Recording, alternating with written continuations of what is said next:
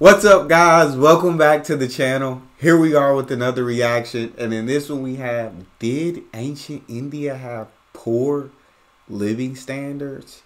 Like, what do we in ancient India, when they had one-third of the world's one-third of the world's GDP?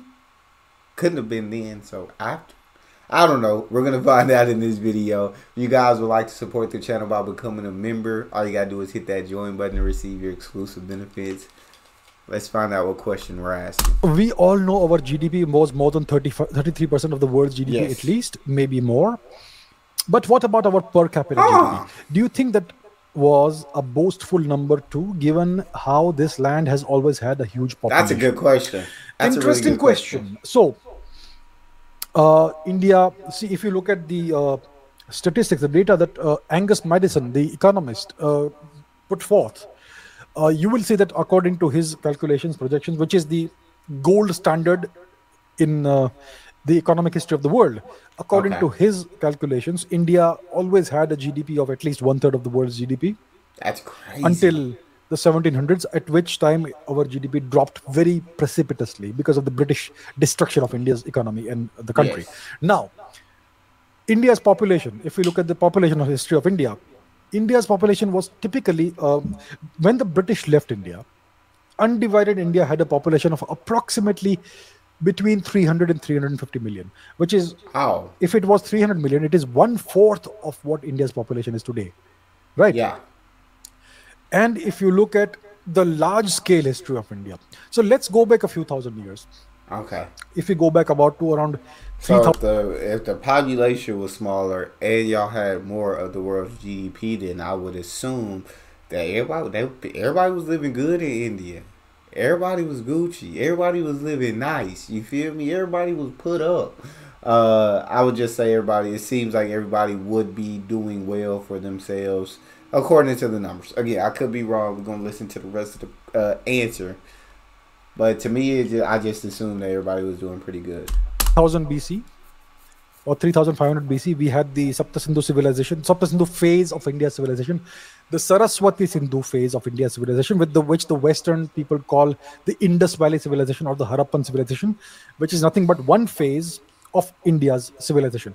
So if you go back to that time, India was demonstrably the most technologically advanced culture in the world, a fully industrialized, fully urbanized civilization with the highest technology available at that time anywhere in the world. Dang. And at that time, I can guarantee that India's GDP would have exceeded half the world's GDP.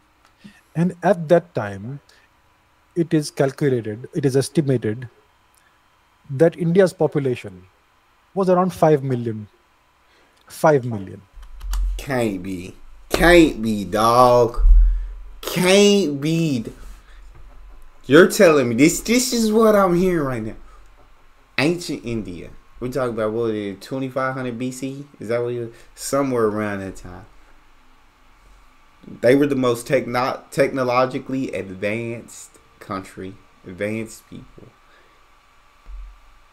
He's assuming that they had over half the world's GDP. Over half. In a country with a population of 5 million people. Everybody would be doing absolutely gorgeously. Bro, can you imagine over half the GDP, world's GDP in a country of 5 million people? That's I can't even fathom. Like, my brain can't even fathom that. That's wild.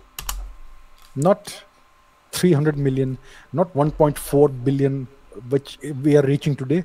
It was merely 5 million. So more than half the world's GDP for 5 million people. Can you imagine the per capita GDP? Which we I can't even imagine. I literally can't we have even to imagine. put things in perspective. This is a very interesting question. I mean, I wish that people would think more along these lines. Yeah. So we have to look at what the population was like from the best estimates that historians and scholars have. So the best estimate for India's population during the Saraswati Sindhu phase was about 5 million people.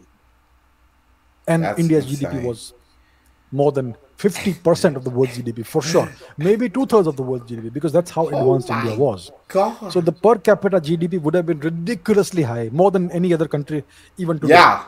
Yeah. So these are not boastful numbers. The numbers are actually underrepresentations of what India would actually be. India's GDP would actually be. Because even if you look at the data that Angus Madison has put forth, there are a number of assumptions and oversimplifications that are not quite accurate when it comes to India. So even the data for the last 2000 years, which says that India was about one third of the world's GDP, is kind of an underrepresentation of what it actually would have been. 1/3 of the world's GDP is an underrepresentation. It's like underrepresentation. It's like, no. India had more than half. It'd be more fair to say 2/3 of the world's GDP and a population of 5 million people, bro. Everybody had to be rich. Everybody had to be rich. Everybody was comfortable. And God, India, like, I can't even imagine. I just want to see how much of the world's population you guys got now with 1.4 billion, or approaching 1.4 billion people.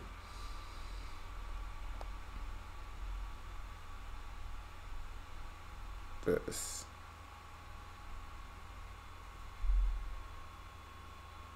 7.59%. And that's with 1.4 billion. I want to see how much does the US own. US has around 25% in a land of over 300 million people.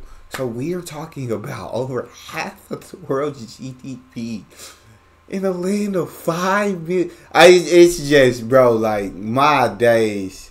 Yeah, they would have had to be so much more advanced than everybody else. That's mind blowing. Yeah, my brain can't even imagine. Even in the last 2000 years, the actual data, the actual GDP of India would have been closer to, I would say, 40 to 45% of the entire world's GDP, most likely, more likely. So that's what I can offer. But in the past, before 0 AD or 0 BC, whatever you call it, yeah, India's economy was even more advanced, and the per capita GDP would have been really, really high.